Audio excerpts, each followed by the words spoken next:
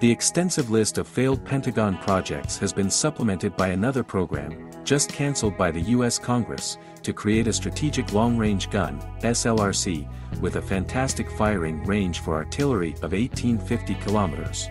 American lawmakers removed the program from the military budget for the current year. As the press service of the U.S. Army reported, even if the efforts of the developers are crowned with success, the mass production of new ultra-long-range guns and the formation of the corresponding units will cost the budget billions of dollars.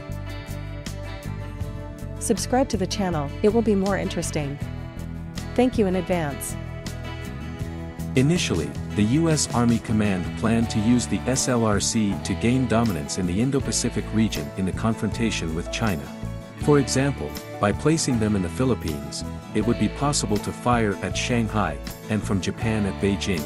The declared firing range, 1850 kilometers, is many times greater than the capabilities of the artillery systems currently in service with the U.S. Army. For example, the M109A7 Paladin self-propelled howitzer fires at only 29 kilometers. It was assumed that in order to achieve record shooting rates, the SLRC would use an electromagnetic launch, that is, it was a type of railgun capable of firing projectiles at a hypersonic speed of Mach 5, or about 6,000 kilometers per hour.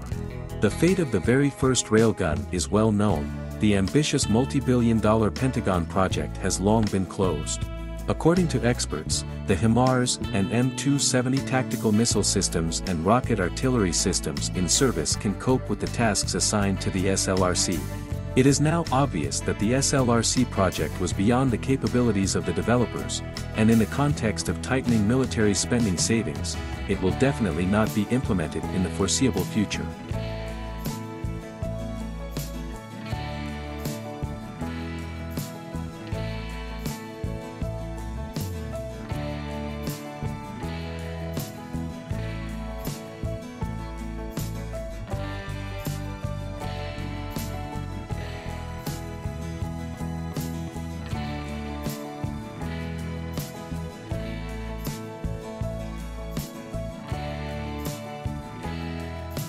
Don't forget to subscribe and like.